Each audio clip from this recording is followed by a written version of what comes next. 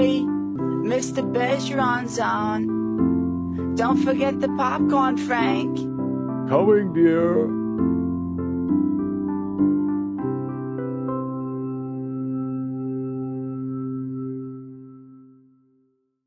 You click onto the website and it will give you by community. Like you just click, you click to Northboro and it will give you home care folks and assisted livings and professionals. It'll give everything that you would hear, very, very local. This is really, really local. That is their goal. And as I say, they're not charging for anything. These are your tax dollars at work, right? So don't feel bad about calling. They like to have you call. As a matter of fact, they really like to know if you have a person who, or are a person who is in early stages of dementia, so that you can kind of sign on, so that you can be part of their program, really get maybe a few hours of service if you want help, you know, with stuff around the house, and that way they can kind of help you later on as the program goes on. So it's very, very friendly, and their main office is right on Route 20 in Marlboro, so they are very close, okay?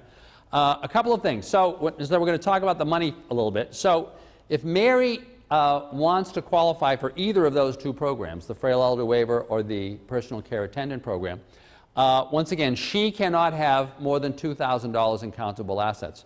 Frank, in that case, though, can have unlimited assets.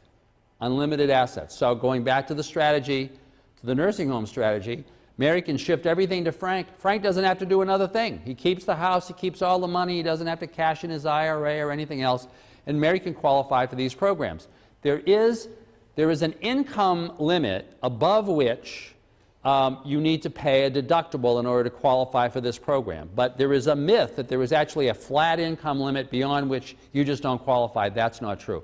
If you, the limit is 300% of the federal poverty level, which of course moves around with time. The current magic number is $2,154. It's $2,153 and some change. So it's actually $2,164, right? And Mary, of course, is below that, so she could qualify for these programs right off the bat just by shifting these assets. Frank would be above that if he needed to qualify, so he would have to pay a deductible. And the deductible is substantial. It is the difference between your income and, if you're in the PCA program, approximately $1,173. So in Frank's case, where he makes about $2,200, he would be needing to pay monthly he would have to be buying medical services, which could include these home care services, equaling about $1,100 a month, right? And that's a lot. But this program wouldn't be used unless Mary had really serious issues, right? So I guess as opposed to thinking of the deductible as being this huge, no, and once again, in Mary's case, it wouldn't apply, but if Frank needed to qualify, that's how much he'd have to pay.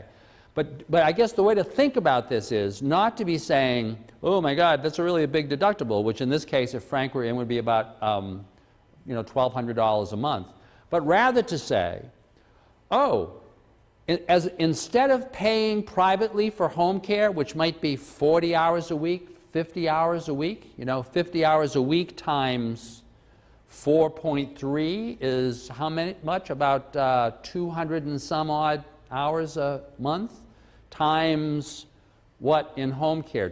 $20, $25 an hour? So now we're talking some serious money, as opposed to that, right? Being able to know that once Frank got to $1,100 a month, everything else was going to get covered by Mass Health. That's a big deal. It really can help people stay home. I just had somebody who qualified for both of the programs, the PCA program and the Frail Elder Waiver. The total number of hours she'll be getting at home from those two programs is over 40 hours a week. So it's a big deal, and it can really help Mary be able to stay at home, right? Now, we need to shift all the assets to Frank. The only other thing, once again, that Frank would want to do in that case is change his will. Because once again, if he died and Mary inherited all the assets, now she's at home and she's got all these assets and she's not going to qualify. She's going to have to spend everything down. Whereas if Frank has changed his will and shifted the assets, when he dies, all the assets are going to be safe. And Mary, perhaps with the help of Mary Jr., is going to stay at home. Let me mention in that context that this PCA program, the Personal Care Attendant Program, through which MassHealth will pay the person that you want, the person that you hire, although they'll have someone manage the hiring stuff for you, to do your assistance with the activities of daily living. You can hire your daughter. You could hire Mary Jr. in this case, right? There's an additional program or an alternative program called Caregiver Homes, through which if your daughter is living with you, or if you've moved in with your daughter, right, MassHealth will pay your daughter basically to be a foster child. As opposed to being typically the foster parent who's taking care of the little kid, you're like the foster child who is taking care of the parent. That's why it's called adult foster care. And they'll pay the child to take care of the parent, not a gigantic amount, but up to around $17,000 or $18,000 a year, all tax-free, all tax-free. So once again, there may be a way that's not going to solve all problems, but it may be a way to supplement the costs of otherwise taking care of Mary. So there are ways to be doing it. So the real question, if you're trying to figure this out, is, once again, if you're Frank and Mary, you really prefer, you want to stay home. You really want to stay home.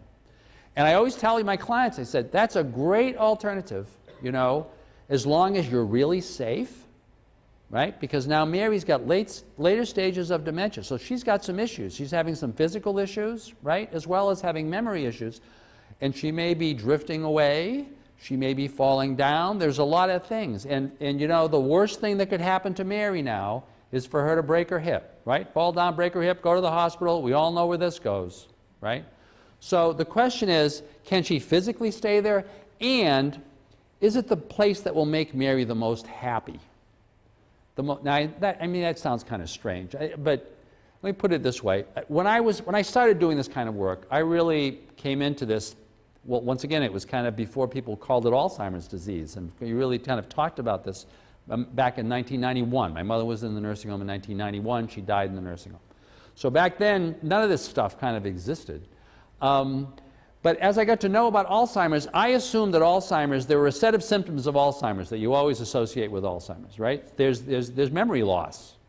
There is having trouble following directions associated with memory loss.